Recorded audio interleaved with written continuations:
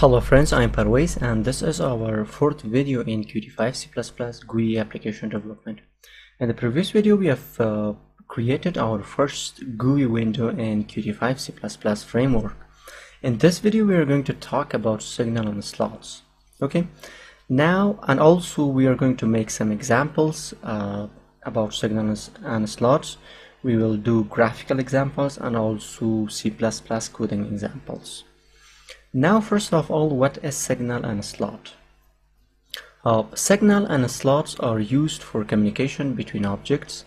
The signals and slots mechanism is a central feature of Qt and probably the part that differs most from the feature provided by other frameworks. In GUI programming, when we change one widget, we often want another widget to be notified. More generally, we want objects of any kind to be able to communicate with each other. For example, if a user clicks a close button, we probably want the window close function to be called. In Qt, we use signal and slots. A signal is emitted when a particular event occurs. Qt's widgets have many predefined signals that I will show you example of that, but we can always subclass widgets to add our own signals to them. A slot is a function that is called in response to a particular signal. In Qt, widget have many predefined slots, but it is common practice to subclass widgets and add our own slots so that we can handle the signals that we are interested in. Now I'm going to create my a new file project, Qt widget application, and from here I'm going to give it a name, signal and slots, like this, and also choose your I'm choosing Visual Studio 2015, and from here I'm going to choose main window and I want to generate a form for me. Click on next, finish. Okay, now we have our headers. In here we have our header and we have our main.cpp and main window.ui. Let me run this and you can see our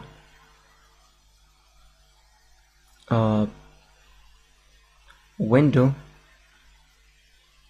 It will take a little time for this,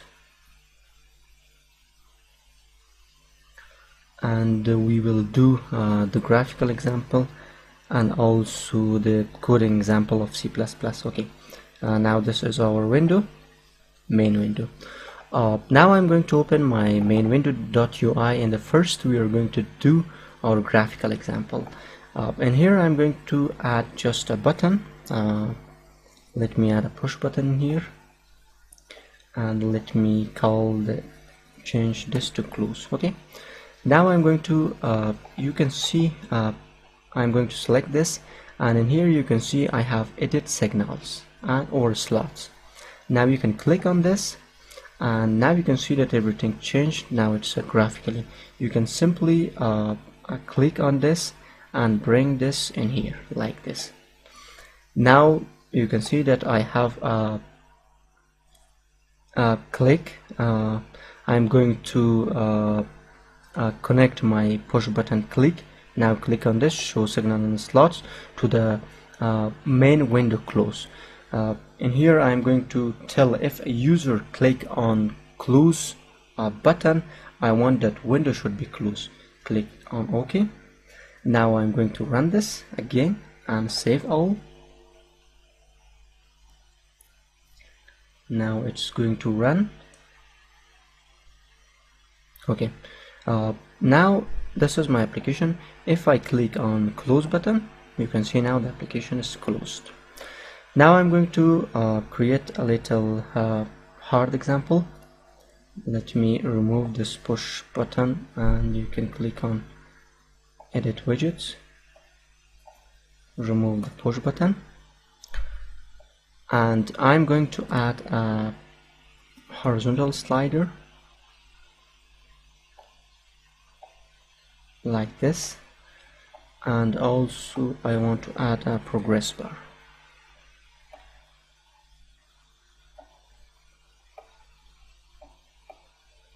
Okay, right now if I run this,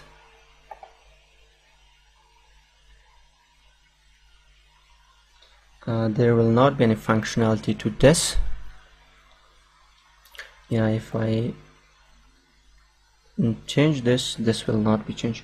Now the first I'm going to do this graphically. I'm going to select this and edit signal and slots, and you can simply bring this in here. Now from here I'm going to select value change. I'm going to connect the horizontal slider value change to the set value of progress bar.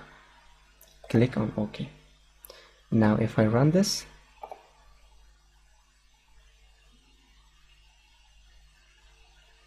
and let me bring this in here.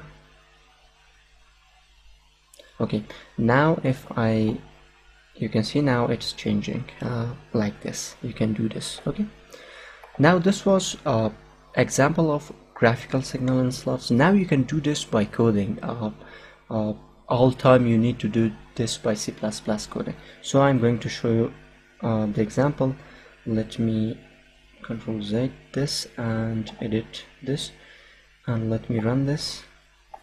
Right now it will not be working because I have removed the signal and slots for my slider and progress bar. Yeah, right now it's not working. And now open your main window.cpp, and in the constructor you can simply write connect. Okay, I'm going to connect the horizontal slider to the signal of value changed, and the UI, and also I'm going to connect the progress. Let me bring this in here.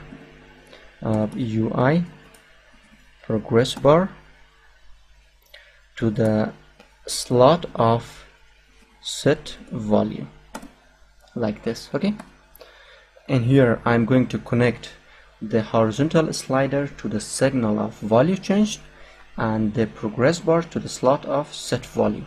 Now I'm going to run this.